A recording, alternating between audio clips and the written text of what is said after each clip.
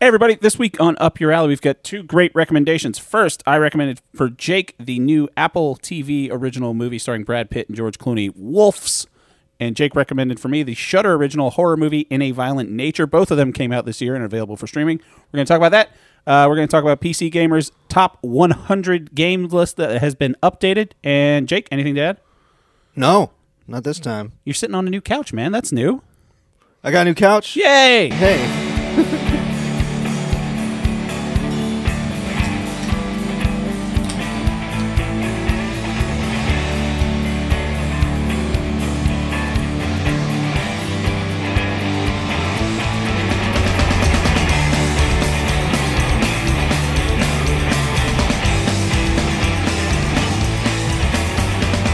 I think this is the first time we've recorded the podcast while we're technically on the same piece of furniture.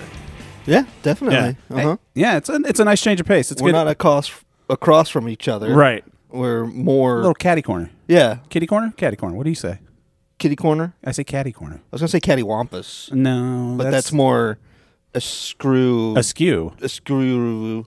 I say a screw. This is a firm start to the show. Hey, everybody. Welcome to the show. It's called Up Your Alley. My name's Taylor, and with me, as always, is my best friend, Jake Baggett. Say hi, Jake. Hey. We've been friends for like 20-some-odd years, and we always recommended things to each other to watch, read, or listen to, or play. And now we have a show where we get to force the other person to watch that thing. This week, I made Jake watch a delightful, little lighthearted, fun movie starring two great movie stars, a real throwback to when movies could just be a little bit small with charming leads and a good story. And it's called Wolves on Apple TV. And Jake had me watch an experimental horror film. Yeah, boy. With no famous people in it, called In a Violent Nature. This is how you do horror movies. Is it? Horror movies with famous people in it? Yeah, that's no fun. Horror movies make famous people. That's what they do. I can't argue with that. But yeah, so we're going to talk about those things. We're going to grade them on a scale of 1 to 3 based on how much it's up our individual alleys. But first, we're going to do a little catching up. New couch. New couch, man. So, big fan. Big fan. It's got a lot of electronics in it. It's got buttons everywhere. Yeah. You want your head slightly up? You just push the head up button. Hold on. Found it. Hold on. Hold on. Hold on. There it is. Oh, Jesus. yeah. This is why we need a video component to the podcast. Now, when you lay down, it can put your head up so that you don't have to worry about using your neck muscles to watch the TV. Yeah, because that's what I was worried about, having to use too many muscles while I'm watching the TV. And we talked about it for a while, and we went with the power recliners because we do have a cat. Yes. And she has been under this multiple times. Yeah. And since it goes so slowly down, Gives her a little bit of warning. she jolts out. She's not going to get Yeah, decapitated. if I just slammed it down like you Yeah, can yeah. do with a non-power, Uh-huh. she would have been dead within 2 hours of owning this couch. Yeah. Does she have a collar? No. Okay. She's not allowed outside. I was going to say you have to get one of those breakaway collars so they don't like choke themselves out. Oh my gosh, you just scared the hell out of me. Yeah. I wouldn't want that at all. As a former cat owner, we had to have little breakaway collars. What's fun about that is then you just find collars all over your house. Yeah, I was about to say. This is another time my cat could have died while I was at work. I'm glad that didn't happen. I was setting it all up, right? And she just jumps out of the mechanical works of it. Yeah. And I was like, oh my God. Like, I have to find out how to close these things. What was the situation like? Because you had people deliver it. It's a if people don't know, Jake lives on. It's up a flight of stairs. Yep. It's a big couch. How many pieces did it come in? Each top, bottom. Uh-huh. So 1, 2, 3, 4. So it's like 5 recliners. 5, that they 6, brought 7, in. 8, 9, 10, Oh. 11. 11. Wow. Yeah. Guys, efficient, just old hat. They do this every day. Oh, absolutely. Yeah. There's things that clearly takes 2 people, but he would just prop it up on his body, guide the other part in, and then shove with his hips Yeah. to connect everything. Huh. These guys were efficient. My brother and I are, whenever we have to move something, it always seems like it's more complicated than I have to. Like, we had an old, it's like a fake fireplace mantle thing in the back room at my mom's house, and she just wanted us to bring it down to the basement. And we were getting it out, and then we just have that moment where we're like, how did we get this in here? Because I don't understand how this didn't just materialize in this room, because I have no memory of bringing it in, and it seems incredibly complicated to do. This thing's going to be fun to get out. Professional movers is one of those things, like, I've seen, my brother-in-law sent me this thing where it's just, I forget the name of the Instagram account, but it's just like guy videos, and it's this dude using a a backhoe or a front, like a bulldozer type thing with all the different little attachments. He's digging a hole and then like switching out the attachment to something else, and then he like picks up pieces of sheet metal and lays them in place and then smooths everything out. And it's just the most fascinating thing where you see like someone that's all they do and they're incredible at it.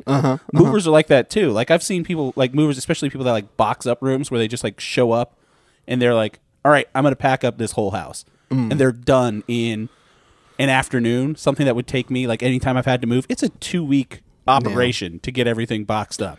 I don't want to move unless I can afford movers. Right. You know what I mean? Yeah. I can't do it anymore. I've moved too many times and it's not fun. Yeah. It's the worst. You always have so much more stuff than you I mean, that's first world problems for sure. Yeah. But like there's so much stuff that I haven't seen in years, but then when I see it I'm like I should throw this out, and I'm like no, I'm not going to. I'm just going to keep this for half the time. Absolutely no reason. Yeah. Yeah. And also it's like I can't believe how much stuff I didn't box up. Yeah. This stuff could have easily been in boxes. I think I still have stuff in my basement from the last time I moved that I boxed up in that basement, and it's in the same box from a previous house that I lived in that I had boxed up from the previous house and just put in the attic of that house. I got a couple of those here, yeah. Yeah, just old books and stuff like that. I'm bad about keeping books. Like once I read a book, like I don't hunt. But that's how I treat books. Like people treat like taxidermed animals. Like I killed that lion. I keep all my books. Like read all these. Yeah, all these pages. It's my accomplishments. I can't even remember where I read that from. But people were like, "Why do you have a library?"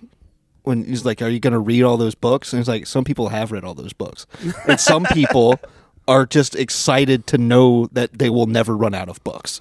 Oh yeah, I guess I can see that. For me, Right? it's definitely an accomplishment thing. After I get a book, I got to read it. Exactly, right? Yeah. So it's like some people have it because they're like, I've read all these books. And some people have it because they're like, I will never run out of books. I shouldn't say I've read them all. There are plenty of them that you could walk into my, especially like some of the history books that I have. Like there's a book by, I forget his name. Graham Linehan? No. But where he talks about how this must be an aircraft carrier runway. No, from 12 BC. No, this is Jesus Force One. He was a senator, I forget, but it's the history of the Scotch-Irish people in that moved to America, and like you can sounds familiar. He's a Virginia senator. Jim Webb. Jim Webb, that's right. It was Jim Webb. Yeah. Oh, look at me knowing about Virginia history, boy. So Jim Webb wrote a book about the history of the Scots-Irish, and my dad told me to read it, and you could see there's a piece of paper where I stopped reading that book. Oh, yeah? Like it's a little bit through, and I'm just like, oh no, I'm done. It's a little dry. It's just a lot, but I'll circle back around to it the next time I'm feeling squirrely for some reason. Oh, Jim Webb, yeah, good dude. Yeah, I mean he wrote a book. Exactly. It's more than I've done. More than I've done. Yeah. I've met him. You have? Yeah. Yeah. It was more like a handshake thing. Well, I mean, he's a politician. Yeah. You're not a baby for him to kiss, so it's a handshake. I went up for the kiss. He was like, no. He went like that. I was like, oh, of course. I'm just a little baby. I can't even vote for you. So I sent you this earlier this week. PC Gamer sent out their list. Apparently they do this every year where it's the 100 best games, and it's updated. We did the... What was Eurogamer? Eurogamers. 100 and best I was games that you should be playing right now. Yeah, and I was like in on that list. I was like, this is a really comprehensive list. I appreciate their breakdown on all of these. Yeah. And then I saw this one, and I was like, what the hell does importance mean? Yeah, so they have it. It's very strange. So it's PC Gamer, so it's not... allegedly, it's just PC games, but really what that means is it's every game that's not a Nintendo game. Basically. Like, because since PlayStation 2... In the author recommendations, the personal picks, yeah. The guy did Majora's Mask. Yeah, it's like really going out on a limb there, buddy. Yeah, they have a repack that you could download, right, legally. Yeah, it's like it's a real stretch, dude. Like Majora's Mask is my favorite one. Favorite Zelda game? Yeah, you've said that. Well, multiple times. But then, like number 11 on this is Metal Gear Solid 3. I don't consider Metal Gear Solid 3 a PC game. It is now because of the Master Collection Volume 1 so I guess, that came out. Is that why they're just putting all these games, they update this list every year? Ghost of Tsushima on there too. Right. That's Again, why I wouldn't consider that a PC game. I could see it both ways kind of. Yeah. Because I would want to platform PC games more. For sure. But also let people know that are interested in getting into PCs, like you can play Ghost of Tsushima on here too, and that's Yeah. one of the best games on PlayStation. You can just get this as well on Right. And actually, anything could be a PC game. Yeah. Like, they have the technology to get anything. That's the weirdest thing that I've been looking into. What's you know that? what I mean? Well, just how to, like, we're having trouble just getting old games to run on new PC hardware. Uh-huh. You know what I mean? Yeah. It's Well, I'm just- not. But It's wild stuff. yeah. Because we have to emulate what they used to be like. You know? I got sent this thing that's a company is... They put out a thing, it's like a retro Nintendo 64, but apparently has 4K upscaling. Yeah, Like, the Analog 64. Yeah, well, yeah. Analog's doing... did you see that thing? Yeah, oh yeah. I don't know how that works, but it looks cool. It looks really cool. Yeah. It's their new way of hardware. But it reads the actual cartridge, Yeah, it runs the actual games. which is why I feel good for actually holding on to all my N64 cartridges. That's pretty badass. Yeah. Did you see the controller? I really Yeah. like the new controller design. Yeah, there's a company, I think it is 8-bit actually dough. Retro, makes a N64 controller that I have. It's called a Brawler. And it's 8-bit dough. No, there's a company that's just called Retro. I think it's those people that are making this thing. But Oh. 8-bit dough has that Analog is Pro the controller that I have. company that's making it. Regardless, but that's what it's based on. It's like the Brawler 64 controller, which I bought 2 of those. They're pretty nice. okay. But 8-bit Yeah, it's though, really- the one I looks bought for really my cool. Switch, I love that controller. Yeah. I do want to get. I was talking Mario Party, new Mario Party's out, but I really don't have anyone to play Mario Party with. So I'm not going to just get Mario Party. Loser. Just play for myself. I'm not coming over to just for me and you to play Mario I'm going Party. to trick you next time you record at my house. You'd be like, "Hey, didn't we already record an episode this week?" I'm like, "Yeah, but we're just going to do something else." You can come over here. We'll get Aaron to play it with us. We'll figure it out. But anyway, so this list, top 10, and like you said, they're rating these on quality, hotness, Yeah. playability, and importance. I can understand, but I can So understand. hotness. Here you go. I can understand basing it off of these things. I Right. don't understand the numerical value that is attached to them. So importance. I mean, obviously, Importance that's is the most confusing one. well. to me. All of these things Hotness are makes arbitrary. sense to me because hotness is like, this is the one that everybody's talking about. But they have rankings for that. So, like number 10 on the list overall is Doom, 93 Doom, and that's ranked first in importance. Doom 2 isn't on here, and I guess that's what's carrying Doom up there. It's It's 9.99 out of 10 for importance, That's just which I kind of get for Doom. I mean, it's the first big first-person shooter. Yeah. It was on PC. yeah. And it's a test of like what do we talk about? The time to penis with any video game. It's how long anyone makes a penis out of it. Yeah. And Doom's one of those things with any piece of technology. One of the first things people do is they crack it and find a way to make it run Doom. Yeah. Like there are like, what are they called? Fridge, oscilloscopes. Fridges run Doom. Any piece of medical equipment, like you get something that like monitors your blood sugar and people are running Doom on it. sonograms. Yeah, everything can run Doom. Yeah. But That then is like cool. Stardew Valley got 4th place in hotness. But How is Stardew Valley a hot game? Stardew Valley? I mean, it's ranked number 9 overall, which I So- think Stardew Valley is one of my favorite games. Yeah, That one of the Stardew favorite Valley things you've ever was a recommended. big deal when it came out. Mm-hmm. Yes. Like, everybody picked it up. Yeah. Because all of us didn't realize how starving we were for another Harvest Moon. Right. And then this game just comes out. It's like, hey, this is exactly what you want. I'm still waiting for the new update to come out on console. Oh, yeah, he's still working on that. I'm waiting on Haunted Chocolatier, man. Yeah, that was supposed to be this year. It doesn't look like it's going to be. I cannot wait. But he's one of those people that you don't want to rush him. So top 5, number 5 is Persona 5 Royale. That's a JRPG. I'm not. I tried it. I gave it a couple hours, and it's just not for me. Yeah, but again, that's an older game that they've put onto this list. Like what year? I don't know how old it is. Let's Plus, see. they just Came out in remade- 2022. Yeah, they just remade Persona 3, Yeah. and my friend says that she loves that one. That's her favorite one. And number 4 is Minecraft. I mean, obviously, still one of the most popular games ever made. Yeah. So that makes sense. Like one of the number 1 selling games of all time, I think, right? Yeah. Number 3, Elden Ring, which got first place in hotness. A weird body horror game that's... It's not even a... Like, Yeah, how don't do get you me wrong. quantify hauntness I now? love... That's what I don't understand. I Okay. love Elden Ring. I think Yeah. Elden Ring's a great game. I'm on my 3rd playthrough I would of say it. it hit just like Game of Thrones, though, because I was talking to people that just play FIFA you know. And they're like, I bought Elden Ring to play it, and I was like, that's weird. That's wild, dog. Yeah. And he was like, But yeah. it's like hotness? everybody's talking about it. It was so Fair. Number 2, Disco. What was its importance? Elden Ring. Yeah. Elden Ring got a 8.6 for importance. Damn. But an 8.68 for quality, which I think it's one of the most...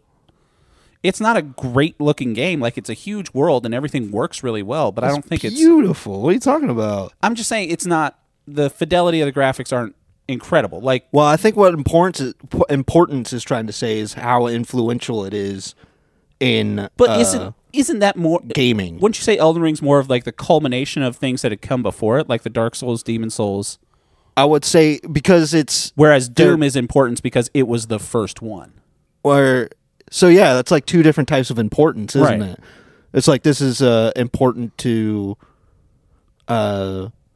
game play, Right. where Doom is important to game building. Maybe it's important because it got more Demon Souls or Souls-like game casuals like me into it. That's exactly... I guess that kind of makes sense. And it was the first quote-unquote open world Dark Souls-like game. Mm-hmm. And like that's an achievement on its own. How do you create something like that? And I think that they accomplished that pretty amazingly. Yeah. So, but in terms of importance, I can see how that's confusing now because Right. I don't know how this is going to influence any type of game beyond what the formula has always been. Right. That's been influential. It's like Doom's important because there was nothing like Doom before Doom. Yeah, Doom showed you that a simple change of perspective can make a fantastic game. Exactly. And then Disco Elysium's number 2. I've never played that game. I love it. I need to get back into it. Yeah. I don't think you'll like it. Probably not. I don't know. It's a lot about communism. It's pretty darn funny. Disco Elysium, and it's about communism? Yeah, it's pretty darn funny. The Is it beginning like- of the game Is it like East Berlin? No, it's oh shoot. It's a fake country name, but East Berlin. nice. Yeah. But the beginning of the game is you trying to convince yourself to wake up. Huh. So you have to fight your inner demons. I'm kind of done with those experimental games. I love them, bro. And number 1, Baldur's Gate 3, which I think... Don't ever call yourself a gamer again if you're going to be all like, I'm kind of done with experimental games. I'm done with experimental everything. Can I just get a Call of Duty, please? Call of Duty Black Ops 6 One Call of Duty, please. is doing podcast ads now. Can I keep getting do- podcast ads for them. Can I hold one bumper down and the other bumper, please? Thank you. I can't tell you the last time I played a Call of Duty game. If it's got a good... If the new Call of Duty comes out and people say it's got a great single-person campaign, I might get it. No, I'm not going to Because I'd like to get a new first-person shooter. I'm not going to touch it. Yeah. But Baldur's Gate, I think this made me actually want to try You Baldur's want a new Gate. first-person shooter? You should get Smoking Aces on the PC. Based on the film? No, Oh, it's not called Smoking Aces anymore. What's it called? Something Aces. Smoking Aces. But it's that game looks really cool. You beat And- a bunch of people up. Then the one in the couple other... Number 8 is a game called Baltero, which is a poker roguelike. Balatro. Sure. And that game is amazing. I've had that recommended to me by a couple different people. It's amazing. It's on the phone now. Get it. Yeah. Yes, you'll love it. Okay. No, I have it on my Switch. I've just For never real? played it. Yeah. Oh, yes, it's great. Yeah. It's super addictive. It's poker, but I'm not a big poker guy. with game mechanics to it. It's awesome. And then number 6 is something I mentioned to you when I sent you this list, is The Witcher 3 Wild Hunt. Yeah. Which I feel more and more I'm the only person that doesn't like that game. I'm thinking, well, I know I've spoken to another person that doesn't like it. Really? Yeah. I've given it 3 separate opportunities. But I to don't start understand playing how it. it's not a fun game. I love it. I don't get it either. I like open world RPGs. As soon as I found out Gwent, as soon as I found out how the mechanics of Gwent worked, I was Yeah. like, this is now a Gwent game. And I I progressed the story so that I could play more Gwent. right. And then I found that there's a Gwent competition, and then there was even parts in the Gwent competition where it's like, hey, If you don't know, Gwent's a game inside of Witcher 3. yeah, they're like, hey, for $1,000, I'll throw the Gwent game. And I was like, hey, you're gonna give me all you got because I want to beat the hell out of you in Gwent. After that, I was like, this is the best. This is such a good game. Yeah. The don't know. music is amazing. 3 separate opportunities I've started that game, played for multiple hours, and just been like, no, it doesn't grab me. Both its DLCs have stories that are better than movies I've seen. I'm sure. It's great games. Just doesn't reach me. I like the Witcher TV show, even. So it's not even like not liking the world. But I don't know. Yeah, I don't know, man. I don't know, man. I think you're just outright rejecting it. I don't know why. I don't want to be that guy. You're just like a penicillin type thing where for some reason your body just rejects it sometimes. Yeah, I guess. And it's just you. You're just like, no, I just don't want it. I Yeah. just don't want to do it. It's like, it's going to help you. You're like, I don't care. Yeah. I just don't want it. And I can't even say that it's the RPG elements and the crafting and stuff because I like Elden Ring. And Yep. that's got pretty complicated mechanics to it as well. You can't say you don't like open worlds because you do. Yeah. It's just, I don't know. Yeah. I can't put my finger on it. I wish I could. I honestly wish I had some like completely succinct and actualized reason why I can point out why I don't like this game. Yeah. Sometimes it happens, you know, Yeah. because there's things that there's things that I'm sure I would enjoy if I gave it a shot or more of a shot. And I'm just like, no, I like The Wire. You have any idea how much everybody's trying to tell me to watch The Wire? Yeah. And I'm like, I watched the first season and I was like, this is great. Yeah. I have no motivation to watch the second season. Yeah, I'm playing another game right now that's kind of leading towards that right now too, and it makes me sad. What game's that? Echoes of Wisdom, Zelda. Oh yeah, Yeah. You're not feeling it? I've done the first 2 dungeons, and I'm just like, yeah, it's fun, but it's not like Tears of the Kingdom where it grabbed me, and I'm like, I'm going to sit down and play this for hours. Yeah, but I still want to play it. I mean, yeah, Just got a lot of games to play. Good. But sometimes Jake, you might have to come back to something, and this might go back to your recommendation for next week, where you thought you didn't like it, but maybe around a second viewing, You're gonna make me do something again? No, just something that you might have poo-pooed a little bit at first. But we'll talk about that later. But we're going to talk about our recommendations for this week. You're gonna make me watch The Big Short again? No, you don't deserve to watch The Big Short again. I tell you what, I was watched The Big Short 2 nights ago because I started watching Billions. Yeah. Just because it popped up on Amazon. It's like, you want to watch Billions? And I started watching Billions on YouTube Shorts like Connor O'Malley talked about. Dwayne Rock Johnson? Yeah. No, that's Ballers. Oh.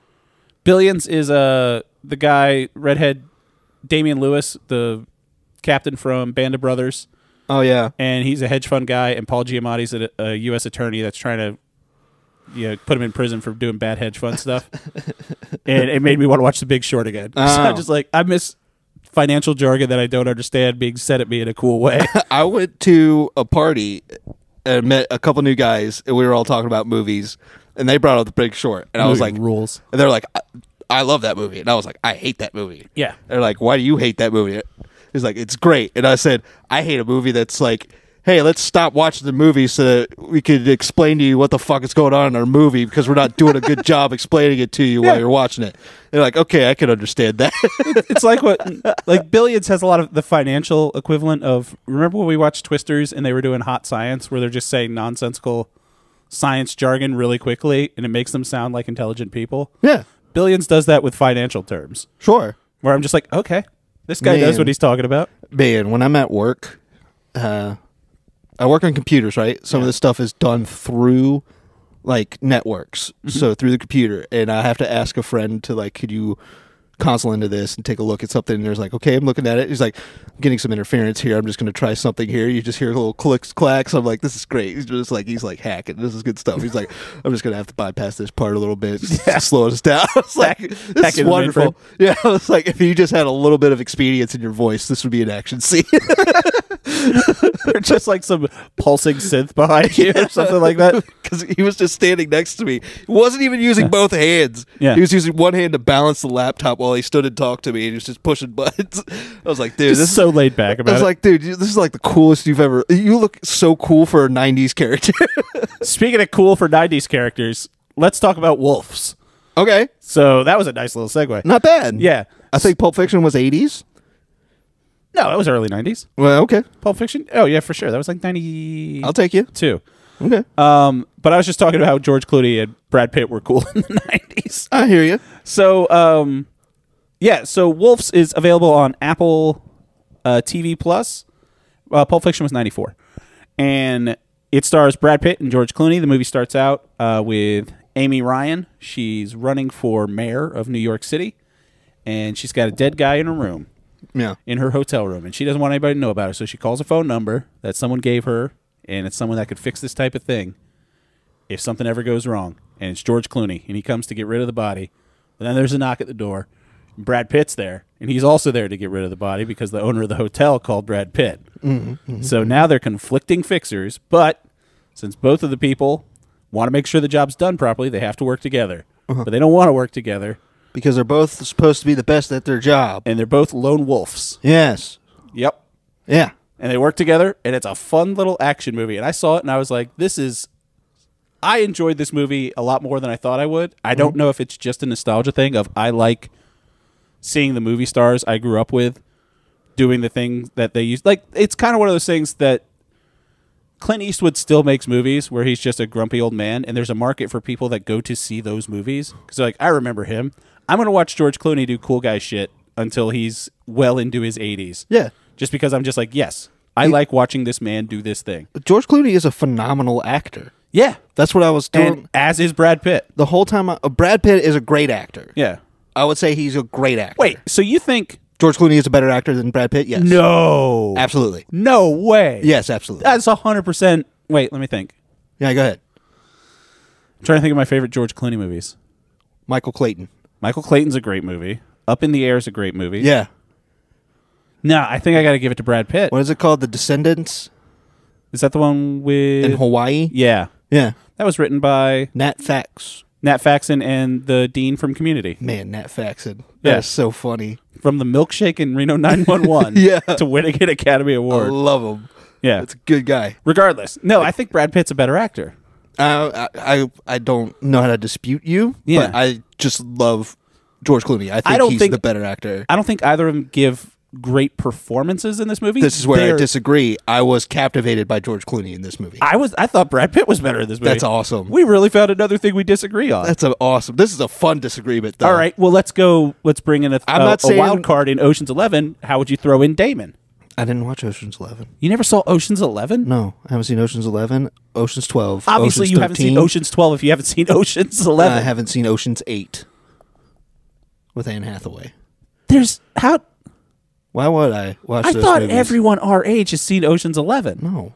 I am a It's one of the- contradictory guy. It's one of the best movies, like not just like a good movie. It's a fucking it's a heist movie with your favorite actor George Clooney in it. He's not my favorite actor. Bruce Campbell's my favorite actor. Okay. He's not in the movie. Okay, well, no, he's not. No. There's a chance he could make a cameo, but No. regardless, Yeah. I am flabbergasted you've never seen Ocean's 11. No. I haven't seen it. God damn it. I kind of want to make you just watch Ocean's 11 for next week. You do you, buddy. No, I have something better for you. That's in my back pocket, though. I'm going to find a reason to make you... God damn. I'm sure I'll love it. There's an Affleck in it. Yeah, there's Casey Affleck. Casey Affleck. Oh, we might bring in Ocean's 11 for all Affleck April. You're going to expand it to include Casey Affleck? I said all Affleck. Wow. They're all Afflecks in one. Wow. And Matt Damon's in That's it. a stretch. He's an honorary Affleck. Wow. God Changing damn it. your own All right, rules. no, I'm shocked by you've never. It'd be like if you found out that I had never seen Return of the Jedi. You'd be like, how have you never seen that? Return of the Jedi and Ocean's 11 are on the same level they're of not. cinema. Yeah, Ocean's 11's probably a better movie than Return of the Jedi. I couldn't fight that. Yeah. I don't think Return of the Jedi Regardless, is so fantastic. Wolves, Brad Pitt comes in, and through misadventures, they go down. It all takes place over one night in New York City and in the criminal underworld and everything like that. I just thought it was a great movie. I thought it was super fun. I thought the action was good. I thought the chemistry, obviously the chemistry between Brad Pitt and George Clooney, it could be those two guys talking to a piece of sheetrock, and they'd be the most charismatic people on the planet. Yeah. So, yeah, what'd you think of this film? Yeah, so this is a 3 type of movie. It's a 3? Yeah. This is great. Yeah. It's fantastic. So like fun. you said, their chemistry is beautiful. That's because both of them are awesome actors. Mm-hmm. It's just they understand how to play off of each other. Yeah. That lady at the beginning, what's her name? Amy Ryan. Amy Ryan. Yeah. She's so pretty, man. She was the... Holly in The Office. Holly in The Office. She was also the mom of the missing kid in Gone Baby Gone. And she was also in Only Murderers in the Building. I still haven't watched a single episode of that show. That will be a recommendation to you. Another thing like Witcher 3. There's no reason I shouldn't like it, but something about that show makes me just not want to watch it. Even though I love Steve Martin Short. I was in the same boat as you were until one day I sat down and I was like, I have to give Steve Martin Short a shot. I think it's... And then I did, and I was like, I'm really happy I did. I love Martin Short probably more than Steve Martin. I would feel you on that. I'm a diehard Jiminy Glick fan. I think Jiminy Glick is one of the funniest fictional characters ever created. I was worried that they weren't going to tap into that Martin Short, but they do. He's also someone, wonderful. whenever he's on a talk show, he's just a perfect like throwback. Speaking of like George Clooney and Brad Pitt, it's like that level of movie star where they're just so charismatic and so watchable. Martin Short's that type of person on talk shows where you're like, this is like a throwback to old talk shows. Like when you'd see clips from like Johnny Carson when Rodney Dangerfield would be on. And you just be like, this is what makes a talk show great. When Martin Short's on it. And then recently, he also, I think he's on Only Murders in the Building too. Isn't Nathan Lane in a couple? Yeah. Yeah. I love him as well. Nathan Lane in that too. An amazing guest. It was a thing where I was like, why haven't I watched this yet? Really? And then I watched it, and then it was like, this is great. This is great. Kind of like when I made you watch The Bear. Yeah. Yeah. Well, I just never had an inkling to watch The Bear, though. The Bear's great, though. I thought that was going to give me more stress than be an actual really good show. Yeah. So with Wolves, I don't know why this movie didn't come out in theaters. Yeah, I agree. Yeah. It's because they want you to watch streaming. And this movie would have been awesome on the big screen. I would have loved it. I think this would have made more money than The Joker 2. Yeah. For sure. I think that's a low bar. Like, I can, because so. Megalopolis is staying in theaters I hope they longer re-release it like than Morbius. Joker. I saw a thing on Instagram that was a smash cut of local TV news anchors trying to pronounce the Joker movie. Yeah. Just like everyone messing up. It's like, Joker 2, Foliodex. Such a bad movie. But yeah, like this is a movie. My mom always asked me like what we're talking about on the show. And I told her, like, I'm going to make Jake watch Wolves. And she says, what's that? Like, it's a new movie with George Clooney and Brad Pitt. She's like, George Clooney and Brad Pitt are in a movie together? I'm like, yeah. That used to be a thing where like this would come out, 15 years ago, this would come out. You just make a commercial that says George Clooney, Brad Pitt movie. In theaters this April, go fucking see it. And everyone will be like, here's $100 million. Thank you for making that thing. I'm going to go see a movie with two actors I really enjoy. Yeah. And then it should have been like that. Now it's lost in Apple TV. Right. You know? It's a shame. Because I think this is a great movie. And I think people... I think it's a great movie. I loved it from beginning to end. If you haven't used your free trial of Apple TV Plus, I think it's worth signing up for the 30 days and watching this for free. I would say watch it. Absolutely. Yeah. I want people to watch it. Reason I was in love with George Clooney's character, watching it more and more. Yeah. You know what I mean? He was somebody. The characters are unnamed through the whole thing. Yeah. Like, you never find out. Every single character was unnamed in it, I believe. I think so, yeah. Well, except like the gangster guys gives their names. Yeah, that's true. No, because they just go by their ethnicity. Do they? Mostly. Oh, one of them was except named, for like, one of them. Dimitri. Yeah, maybe. Regardless. Yeah. Regardless, what I enjoyed from George Clooney is just how great he is at injecting emotion in a moment so well. The stuff with the shootout at the end. Yeah. It was great. Yeah. There's a very sweet moment of that. So wonderfully sweet moment. There's the kid that, light spoilers for the movie. The person, and you see it in the trailers. Like, I rewatched a trailer of this, and I'm like, oh, that kind of just gave the whole movie away. Yeah. But the kid that you think is dead, he isn't really dead. And so that just plays into, that's kind of the main jumping off point after Act 1 is, finding out what's going on and what they have to do to tie up all these loose ends. Yep.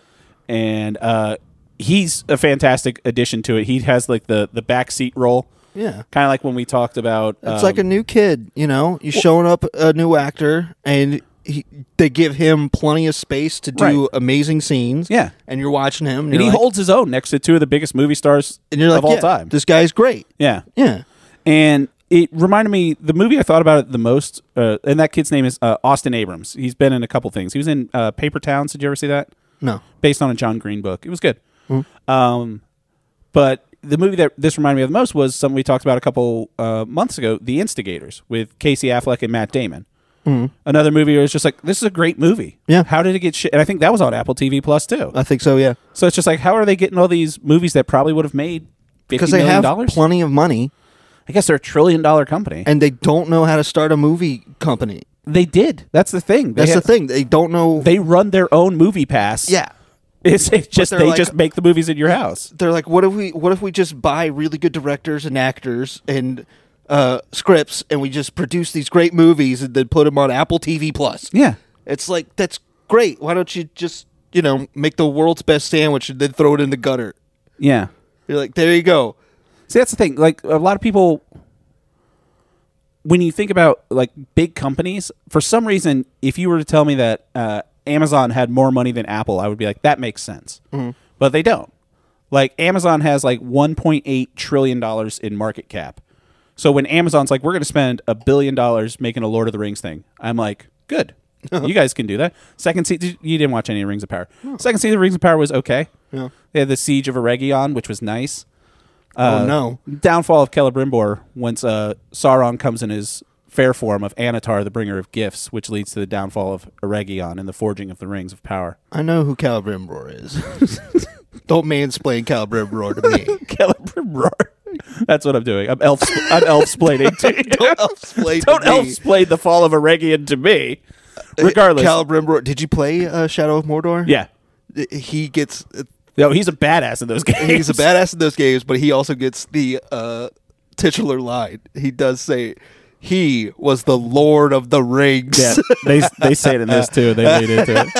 It's pretty great. Oh, no, you know how this season ends? You're going to hate this. What's that? You're going to hate this. So, in the all 2 seasons, and spoilers for a show no one watched, and everyone saw this telegramming. So, the season starts, first season starts with this guy landing down from a comet, and you don't know his name, but he's got vague magical powers, and he's got a big beard. And I was like, no one knows who this guy is, and he has to go on a quest to find his name.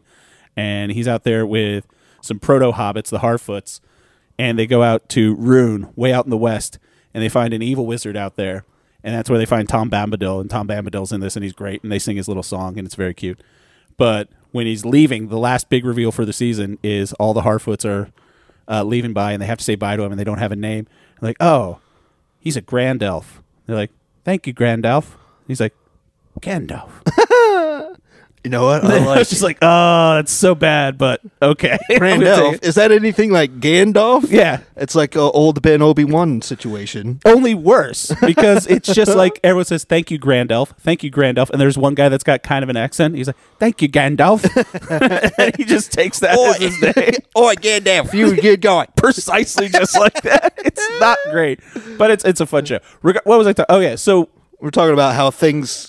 Apple has over $3.5 trillion. Like, they've got more than 1.5 times the money of Amazon. They should just... That's why they're being so protective about these things. They started their own movie pass, and they just don't have... Yeah. They're not paying overhead for theaters. They're just like, this is for all you Apple lovers out there. Yeah. You know what I mean? And it's not for us to enjoy.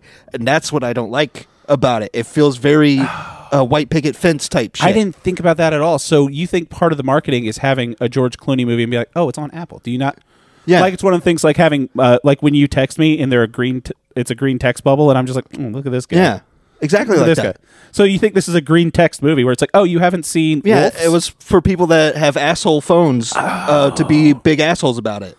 Yeah. That's fucking I didn't even think about that. It makes perfect sense to me. Maybe that's because I'm not inside of that Apple lifestyle. Maybe that's my just benevolent and rose-tinted version of capitalism, where I'm like, why wouldn't they want everyone to see this movie? And you're like, no, that's what capitalism is. Yeah. They don't want people to see it. It would be amazing if they were just like, yeah, check this movie out because it's really good. We did a really good job. It's fun. But no, we should really gatekeep art so that people don't experience it. Other than this the movie people makes that me do sad. it.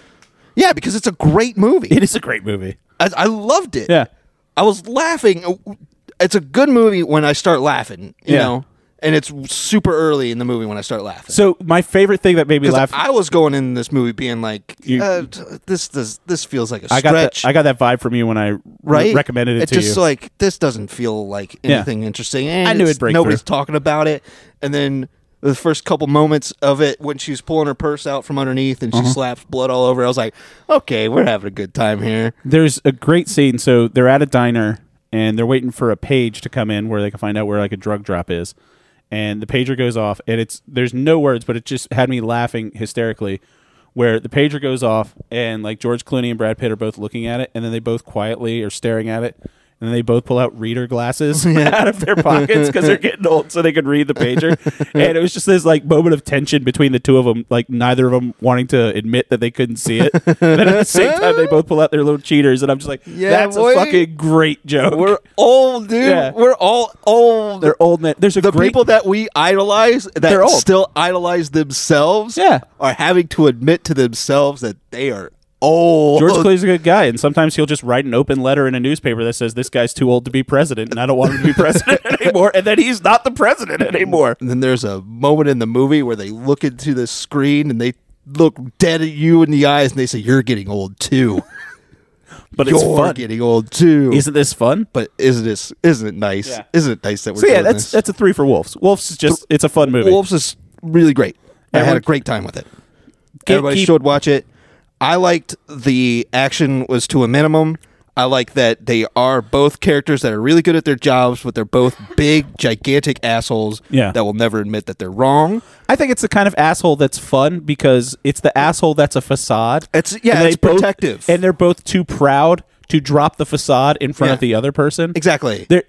When George Clooney's trying to get rid of a body, he does this cool move where he has it on a luggage rack from a hotel, and he like rolls it up, lifts it up in a thing, and like does this cool little move to get the body seamlessly into the trunk of the car. And then later on, he says, "Brad," he's like, "I saw you watch me do that." And he's like, "You're going to use that?" He's like, "Well, yeah, I'm probably going to steal that from you." It's like, it was really cool. Yeah, it's a fun movie. So check out Wolves. Absolutely. And Jake loves it when people gatekeep art in the sake of capitalism and profits. Yeah, it's really nice that when somebody creates something, you're not allowed to watch it unless you play by the rules. Exactly. That's so good. Don't pirate things. I think we agree with that, too. Don't pirate things, because that way you'd be able to watch whatever you want. Yeah. And we don't need that. And then you'd get joy in your life. And then you have to, that's stealing. Yeah. Because you took a movie out of somebody's mouth. They only have $3.6 trillion. They paid for it. Yeah. And then you snatched it away from them and said, no, you can't watch it. I can. Yeah. Horrid. All right, let's get into Jake's recommendation for me. Hell yeah, buddy. Horror Spookies. film. Spooky season. Hell In a Violent Nature. In a Violent Nature. Jake, now, full disclosure, you had not watched this when you recommended it to me. No, I have not. So when you... Still haven't watched it. You still haven't watched it? No, I'm joking. I watched it. I mean...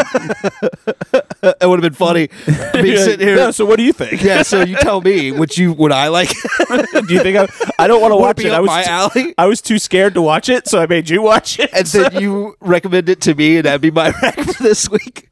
So yeah, you told me before you left my house last week. You're like, "Oh, I haven't watched it yet, but I think you're gonna like it." So if I was like, "I think I'm gonna like it," I was like, well, yeah, I just really was. You wanted to talk about a spooky movie. I want to talk about a spooky movie. This was one that was on my radar, but I liked the approach of the movie because it was from the perspective of the slasher, right? Yes. And I felt that we are far enough in your horror journey that you would be able to appreciate the twist on the formula. Okay. So if I had recommended this to you, what would you have given it? 3. It's a 3 for you. So you're happy you picked. That's kind of what I want to get at. You're happy you picked it. This is a classic to me. And you probably would have recommended it again if you had seen it ahead of time, you still would have wrecked it. Yeah. Okay. This movie is, I wrote about a page and a half to my movie group about how much I love this movie. So typically I write stuff to them being like, this movie's good, or this movies are back. But this one I was like, okay, there's a couple scenes that I need to explain to you guys that were awesome. Did you write to the people about Wolves?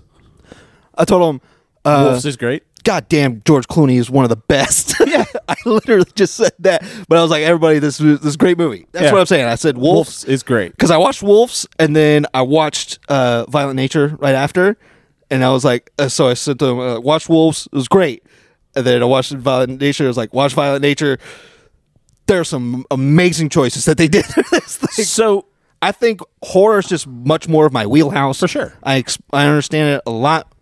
And and smug, competent assholes is more my wheelhouse, which is why I liked Wolf I thought you were about to say it because this movie is very smug to me. Oh, it's a very smug movie. It's an unapproachable movie. Yeah? Yeah. Damn. What are you going to give it? So, if people don't know, so this movie it's a horror slasher trope.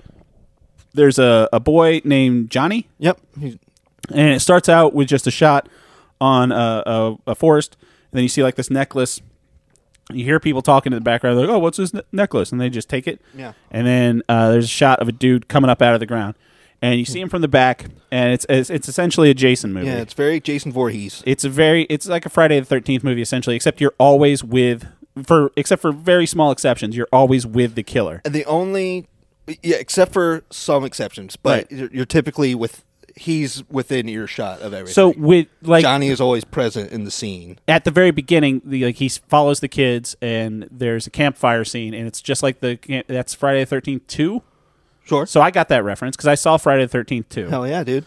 When we're explaining the stories, yeah. And one kid's like, "Oh," and they said, they killed their son died, and then they covered it up, and then there was a big massacre, and people say he's still whatever, blah blah blah blah, and he's there. And then he kills a whole bunch of teenagers. And, yeah. So, I tried to do this the right way.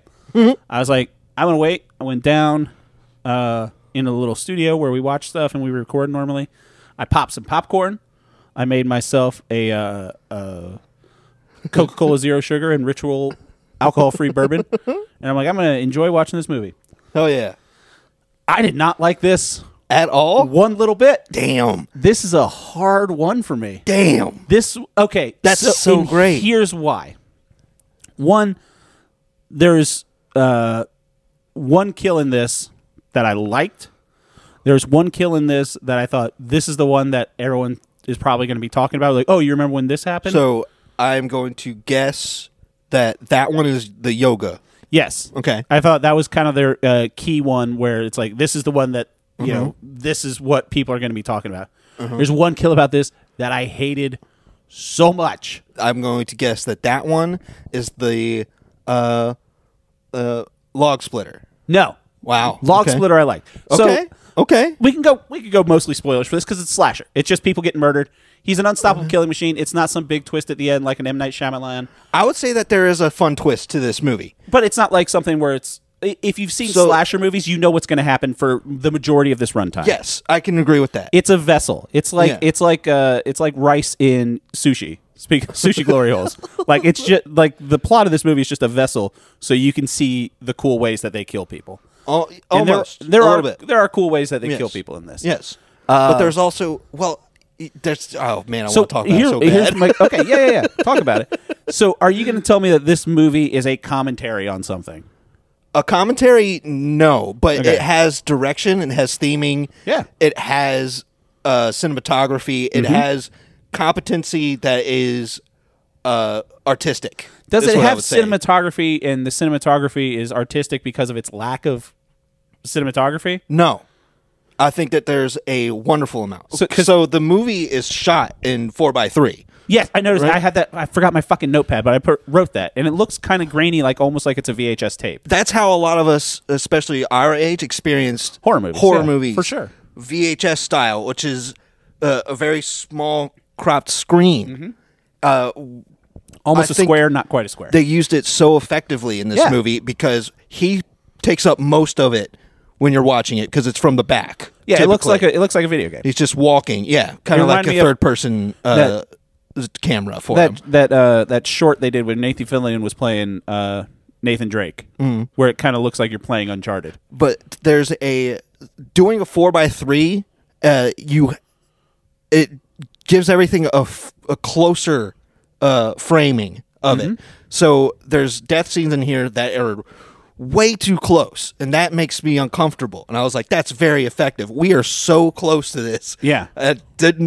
That's wild. But there's also the opposite effect of a 4:3, which is things are so far away. So far away. And that's my most effective kill scene to me, other than log splitting, was the lake. Before yoga. That's one I hated. That one was amazing because that one was so creepy. That was just Jaws. That was just Jaws. I didn't feel Jaws at all. What I felt was... It's a girl swimming, and then she disappears underneath, and then comes back up a little bit, and then disappears again, and then it's quiet. That's Jaws. And it was a shark the whole time. Yeah, there was a shark the whole time. That's what they were saying. No, but that was just the beginning of Jaws. Well, this one was voyeuristic. Okay. This one felt creepy to me. It felt like I wasn't... I shouldn't be watching this. There are the two girls, and they're getting flirty with each other, and he is watching from like the other side of the lake. From the other side of the lake, and he just walks right into the lake. I thought that was a very effective walk into it. That's what bugged me. So I went back and I watched. We have a video up on our YouTube page where last year about this time I bought a capture card and we did a couple Let's Plays and then we just kind of stopped doing it. Mm-hmm. But we talked about how Jason could just like walk underwater. Yeah. And then Johnny can walk underwater. Johnny can walk underwater. Uh-huh. They don't show that. No. I was so upset that they don't show what's happening under that water, because that's the only, like, I left when this movie was over. I was like, why couldn't they showed me so Why much? do you need to see it? Because what's happening down there? He's walking. But he's still buoyant. He still is. The laws of physics still apply to him. No, they don't. He's alive when he's a zombie thing. I understand. But he still falls. When he gets shot, he falls down. So he before the movie even starts, an evil wizard blessed him, saying, "You can walk underwater really fast." He doesn't walk really fast. It takes him a while to get over there. So he just walk? I couldn't walk that fast underwater. Is it a Pirates of the Caribbean skeletons thing where he just walks underneath the water? Yeah, that's what. But again, I wasn't thinking about that at all. That's all I was thinking about. All I was thinking was that he's going over there, and I think me and Johnny had the same thought, which is, oh, he's going to go over there and kill somebody. Okay, so for a movie where all you do is follow the killer, they're like, oh, we're going to follow the killer the whole time, except for the one time he's doing something interesting. We followed him. That's the most interesting He's part. walking underwater. That's not interesting to you? This is I did not expect that this is what we would talk about. That's my biggest gripe with this movie. The biggest gripe is that you didn't see him swim. You're saying he doesn't swim. I'm saying I don't know. I don't care. But they could have showed us that. Why? They showed us everything else. Why should they show us that? Because I wanted to see Why didn't they show us what they ate at the cabin? I'm thinking that they were starving the whole time. He wasn't eating. Why wasn't there a line where they said, "Good thing we ate breakfast today. I'm full of food"? No. I want to know if they were hungry the whole time. You're proving my point. Because this whole movie says that they're following the killer the whole time. I'm just saying there was one time. Well, I'm just saying that I didn't see any breakfast when he was in the cabin. Because he doesn't eat. I'm talking about the kid. I'm talking about the kids. It's not about the kids. It's about the killer. It's about Johnny. Then why doesn't he eat? Because he's dead. What are you talking about? He's dead. He's still physics apply. Physics apply to corpses. They float famously. Physics apply to people. They eat. I just want to know is if he's like treading water, like having to stay. If he's being sneaky, because he does have thinking what he does have a bit of intelligence. Comic books did to people's brains is they get rid of the mythological aspect. First of all, creatures. Don't come at me with that. I love a mythological aspect. Then why are we fighting on this part? No, I'm not saying that it's a plot hole. Like, oh, he couldn't have done that, because he lays traps. So there's a scene where he's trying to get people out of a house. So he takes his axe and he wedges it in a car horn and then walks all the way around. Yeah. So he knows what he's doing. Yeah. So there is a sense of intelligence there. He's not just a Frankenstein's monster. Well, actually not. Frankenstein's monster could read, and he actually had relationships with people. Yeah. But he's not just like an old mummy, like, just wandering. And he's not a zombie. He's making plans and he's doing shit. And he sees people, and they do that because they talked about how he's kind of he was a slow kid. Yeah. And you don't know if it's because he's slow that he's acting this way, or it's because he's a monster that he's acting this way. But he's not mindless. They do the thing a couple times where it's like they do this with movies where there's a dog, and they'll like cut to a dog's face, and then they'll cut to like a poster, and then they'll cut back to the dog's face, and you're supposed to be like, the dog's reading. Like that's what's happening. Like he's gaining information. They do this with this killer sometimes. Yeah, they do. We'll cut to him, and then he'll look around. They're like, oh, he gets it. Like he knows what's going on. So I'm not saying that there's a plot hole with this. I'm just saying. Well, I'm just saying that people don't, when they write freaking Beowulf, they're not being like, this is what Grendel's. This is how he's able to live in a cave. There was a whole book called forever. Grendel, written from Grendel's perspective, that goes through all of the minutia of it. The minutia that they go through isn't the minutia of, is he going to swim butterfly if he gets into a lake? But I'm just saying, if you show everything else, why don't you show that? Let's talk about Grendel for a little bit, because they even talk about I haven't read it in 20 years. The dragon that he talks to. Third boss. The dragon understands time completely differently than we do. To the point where time doesn't affect him. Right. That doesn't conflict with anything for you about a dragon? No. I'm not saying it's not that I'm doubting the logic of the piece. I'm saying, as a filmmaker, why don't you show me what he's doing? Because there's no way they could have afforded You can't get a GoPro. Dude, I want to see it look good as well. I want to see it look silly. I think it would be a lot better if he was just like doing like a silly thing, trying to stay underwater. Because that was his whole plan. So that's what I was thinking. So he's making plans and he has a thing. So it's like, okay, he knows he wants to get over there. And he's like, I could just walk around because he has the capacity. Or if he can just walk through the water. I saw a guy. It was just like, I'm just going to walk over there. And have you ever tried to just walk into the ocean? Well, that's the thing. You don't just stay on the bottom. I'm not a killer. That's a reanimated corpse. And also, when he kills the yoga girl, she doesn't jump off a cliff, and then it cuts away to the cliff, and it's a very slim slope that's sandy, and she could have just walked down it. No way. You don't think so? He pushes her off the cliff afterwards. I would have hesitated just looking down that slope. Just a minute? Yeah. A minute enough that I would get disemboweled and then have a hook go through my stomach and into my head. Was that your favorite kill? No. My favorite kill was the lake.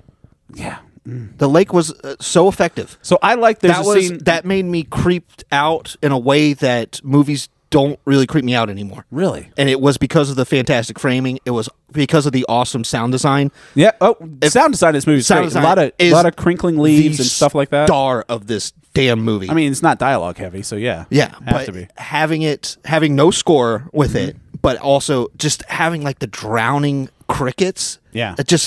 That feels so visceral to me, living out in the woods for so long as I have. Exactly. That stuff was awesome. It was great. But that feeling like I'm watching something that I'm not supposed to be watching, like I'm spying. I thought they shot that exquisitely. Right. That shit was crazy.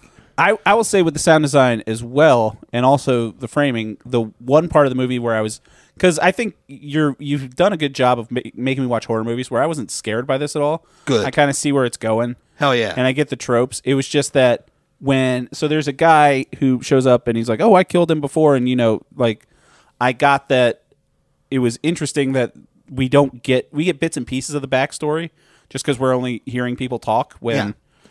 The killer's there and he's above water, and then this guy starts a fight with him, and Johnny just breaks his spine, paralyzes him, and I'm like, that's fucked up. Yeah, and then slowly drags him over to a hydraulic log splitter. You know what that felt like? What? Texas Chainsaw Massacre. Okay, so yeah, I have a question for you about that for Texas Chainsaw Massacre. Because I didn't really like that movie either. No, you didn't. And this definitely gives me Texas Chainsaw vibes. Yeah, and that's what they were going for with that kill, with the log splitter kill. Yeah. Absolutely. That one was a very good kill to me, too, the log splitter one, because that one was he's very methodical, he's very slow, he's there to torture people. But at first so the guy makes plans. Yeah. So well, I don't know how much he makes plans where he thinks it out because he paralyzes the guy because he remembered him. And he was like, he's not just going to kill this guy. I don't know if he remembered him, but everyone else, it feels like that, right? That kill felt personal. Right? But it also felt to me. Say what you want about the kid that he choked out and then cut the top of his head off. Pretty quick death. That was awesome. I wasn't expecting that guy to die first. I wasn't expecting that guy to die first. I really thought he was going to be the one that kind of held out. He reminded me of the stoner kid from Cabin in the Woods. Sure. I thought he was going to be that character that kind of makes it through. That death felt so much like Friday the 13th. Yeah, it was very incredible. Yeah. And then he just walks around with his corpse for hours. Yeah. And then he uses it to break the glass of the thing so that he can get his axe and hooks. The character design was fine. I thought it was goofy. And I loved it for it. I like the character design when he had his mask on. When he had his mask off, I appreciated it more. That's what I didn't like it. See, we're on opposite ends of this movie. I thought that probably would have been better if you didn't know what he looked like. Halfway through the movie, they show you what he looks like. Yeah. And you're like, oh. No, it felt pretty. Just kind of like a pale, a Jason revealing thing, like waterlogged sloth from Goonies. Yeah, just kind of like. But it's like I think it's scarier if you don't see know. The unknown is scarier. You can see the dead eyes to him. Yeah, you say that, but then you're like, how does he swim in the water? No, I know. It's not a matter of I don't think he can. I just want to know how. Another thing, like I'm not being nitpicky about this. He starts that hydraulic log splitter, which has a pull start, first try. Yeah. Fucking impossible. That's more impossible than getting across the lake unseen. I also love that in one go. He has. I'm wondering if he put the log in first. Right. That was there, so that for the benefit of the ranger and the audience. Yeah, he's like. Because like we watch it, we're like, that's a log splitter. You know, that's why it feels personal. There must because be people, he shows the guy this is what's going to happen to you, but and then he does it to his arm, and then he does it to his head. But I also don't know how much of the audience knows what a log splitter is. Yeah. So I don't know if it's this like a part of that, just being like, this is how a log splitter works. Getting one of those things started isn't easy. No. Yeah. And also, I think that's probably my second most effective scene. I was watching that with and like I said, I had popcorn. I really felt like the Jerry Seinfeld eating popcorn meme, where I'm just like, it's a shame. Like I saw where this is going. I'm like, that's good. I was watching where it was going, and I was just like wondering how they're going to shoot it. And I thought he was going to go through the middle. Yeah, right. Like me too. Bisect him like up log ways. And I was like, I don't want to watch that. Keeping it a one static shot like they did. Yeah, it felt like. They didn't.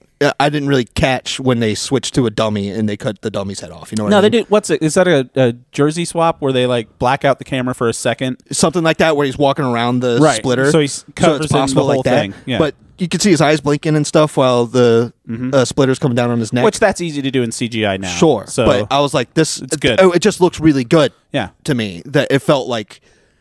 That's I didn't feel the switch to the dummy. That was my favorite kill because I was like, this is like, and it was just quiet and nothing going on and just and it was just horrifying. You just have to sit here and wait while he kills him. There's one guy that gets an axe thrown to the back of the head, just quick death. I'm like, that guy got off fucking easy. Yeah. Like if I had to die anyway in this, I'd be like, yep, that guy running away and then just axe to the back of the head. Just go down like a bandit in Red Dead Redemption. just done. I like that kill a lot because it was very gruesome and it was executed really well.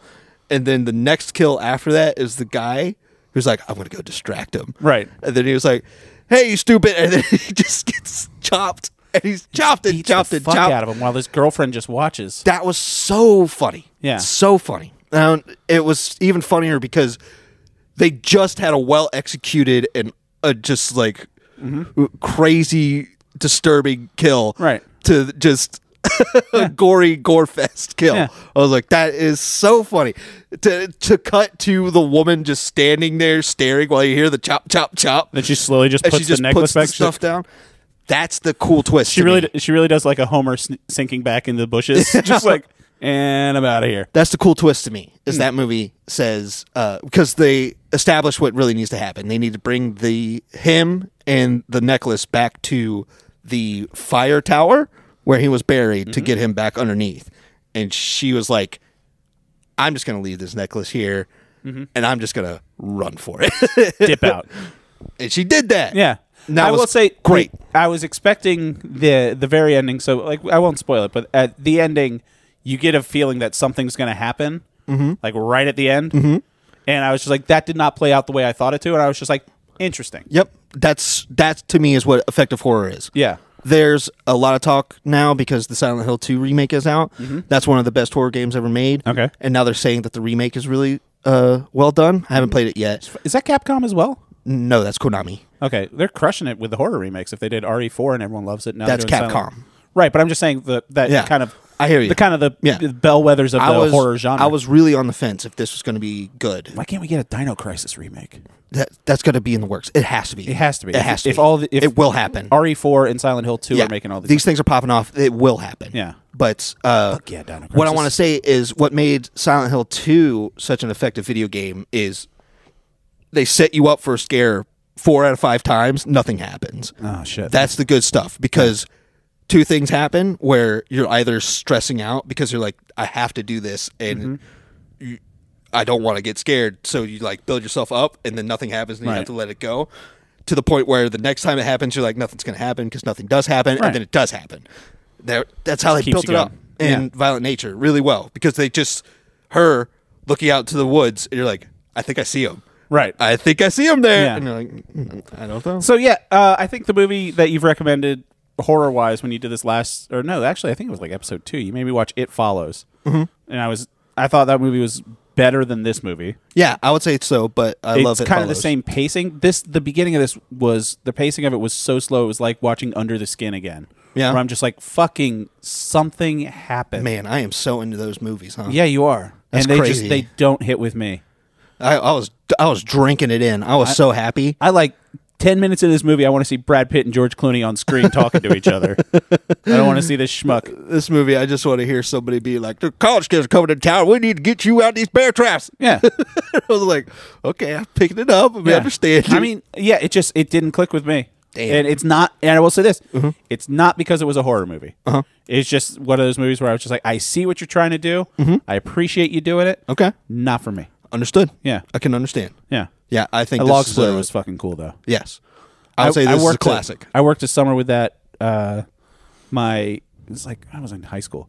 My uncle had a big tree fall down in his yard, and just for like a summer job for like 2 weeks, I just had to cut it up with a chainsaw and then split it into firewood and stack it for him. Those things. The first day he was just like, "Don't just put things in there and try to cut it." I'm like, "I'm gonna do exactly that. Like as soon as you leave." Like I'm like, "All right, I got." I think I actually took a mini keg from a bar we used to work at. Holy. It was empty. You pushed it. It was empty. It was I like know. It was like dead. But I was like, that's metal. Yeah. It'll cut right through it. Damn. Yeah. I wouldn't have expected that. Well, I mean, it's like when you watch those hydraulic press videos where it's not that it breaks it, it just moves it all out of the way. Yeah. Okay. But it's pretty realistic to that guy getting his head cut off. Yeah. His head blood was a different color. That was CGI blood. That's what I would I say. understand, but I don't know if they were just making the color different to be like, and now there's this blood, but his arm blood and his head blood was a different color. So I was just like, huh. I think there was just Is that a thing? putting CGI blood into it, and they were like, Is all your can't get it in the lighting correctly. right? Yeah, I think that's what it was. I thought it was like in my head. I was like, is it like spinal fluid? But I don't know much about head blood. No. You never got a wound on your head? Not from having my being decapitated. No. No, I had a bump on my noggin. Yeah. It's the same color blood. I have a scar, permanent scar on my neck. I was swinging a yo-yo around and I broke a light fixture and a piece of glass went right into my neck. Yikes! Yeah. It's back when yo-yos were cool. Back when I was wearing Jinkos and bucket hats. Probably Yo-yos 6th grade. Always cool. Yeah, I had a fireball and I had a Yomega Black Mamba. The Black Mamba is where it's at. It was pretty dope. I'm pretty sure they still sell that. A Yomega. All right, so yeah, it gets a 1 for me. It gets a 3 for Jake. If you like horror movies, I think you're gonna like this. Absolutely. But it's I watched a horror movie and I can be angry enough. Not angry, I would but say just like, yeah, it's not for me. It's too slow. If you like deconstructing what a horror movie is, yes, you would like this movie. I don't. I like Friday. I think my favorite one out of these genres is I like the first Nightmare on Elm Street. Yeah. I like Friday the 13th 2 better than I like Friday the 13th 3. Sure. Or Friday the 13th 1. Yeah. Yeah. I would have to agree. Yeah. And I like that game too. That was a fun game we played. Yeah. Where you get to be Jason and just murdering people. It was pretty fun, yeah. All right. So thank you everybody for listening. I want to thank Jimmy for doing a lot of our artwork. I want to thank our buddy's brother Bill for giving us their theme song. If you want to get in touch with the show, you can email us upyouralleypod@gmail.com. Also, like this video on YouTube. Probably should start saying that at the beginning because I think it actually helps the algorithm and stuff. But let's find out what we're going to be talking about next week. Jake, what do you got for me? Let's do something fun. Okay. A TV show that I haven't seen in a long time. Is it Only Murders in the Building? It's Only Murder. No, it's going to be Better Off Ted. Better Off Ted? Yeah, it's going to be Better Off Ted. I have no idea what that is. It's on Hulu. It's comedy. Huh. It was on for 1 season. Yeah. It's great. Huh. It's very hilarious. It's the big draw is Portia de Rossi, isn't it? It's about, Lindsay Funke? Yeah. Okay. And it's just about this corporation and the head of HR working against the head of the company, well, the manager of the company. Uh-huh. And funny things happen throughout. Okay. Give it a couple Random. shots. Yeah. Okay. I wanted to give you something that you like to say, like, head off, just fun comedy. Yeah. Here we go, buddy. Well, this should be a gift to you. So this is something that we had talked about. My recommendation, and you said it's on Hulu, right? Yeah. All right, I'll check it out. Something that we had talked about, and you said I actually was listening to a podcast where they were talking about this show, and you accidentally did not want to watch it. You said, I have no interest in this. And, you know, I really think the team involved in it is pretty good. I think it's a lot better than I thought it would. And I think you're really going to enjoy this. Okay. Do you have any idea what I'm talking about? I wanted to Game of Thrones, Dragons. No. It's on streaming now. I wanted to punish you after how much I didn't like A Violent Nature and make you watch Ancient Apocalypse Season 2. No. But I figured you just wouldn't want to do that. Oh, no. It's not great. I watched most of Ancient Apocalypse Season 2. I saw that Keanu Reeves is in it. He is. He's not in it for long. Big surprise. What? Yeah. You thought he was all in with it? No. That's crazy. It's very silly. Graham Hancock's it's not great. If there was something that I feel like we could get any content out of it, even in content and how much you like things. The problem is when you don't like stuff, you just like, I don't even want to talk about it. When I don't like things, I have strong opinions about it. Because I know that people do like it. I know. And it's like, I don't want to hurt people's feelings. Right. I watched it. It was on my phone while I was making cookies, and I was just like, this is fine. Yeah. And every now and again, he'll say something, and you're just like, what the hell are you talking about? That can't be right, you silly old man. I should lean into being a little more mean about stuff. No. But here's something I think you were going to write off, but you're very much going to enjoy. Okay. I want you to watch a movie available to stream right now. Movie. It is called Hellboy the Crooked Man. Oh, wow. Okay. So you famously like the first two Hellboys. Uh-huh. You have not seen third Hellboy. No. Paul So- W.S. Anderson's one, I want you to watch this Hellboy. Okay. I want you to go into it knowing it is not trying to reboot the Guillermo del Toro Hellboy. It is completely different. It's Hellboy. It's in the 1950s. He's in Appalachia. Just why are they trying another Hellboy? Because, buddy, I thought the same thing. And then I saw the trailer for it, and I said, this looks like a student film. But I tell you, you are going to be... Delighted. I will be shocked if this does not come back with you saying, I was wrong. Okay. This is a 3. You see, I will admit when Yeah. I'm wrong about stuff. Yeah, you thought you weren't going to like Wolves, and Wolves fucking ruled. Wolves was, beyond my expectations. All right, that movie's so fantastic. I'm going to watch Better Off Ted. Jake's going to watch... Yeah, What a boy. random fucking thing. Thanks for helping with the algorithm. Jake's going to Yeah, watch... that's why, because I've been helping with the algorithm. Yeah. And that's not me, man. That ain't me. I'm done with that.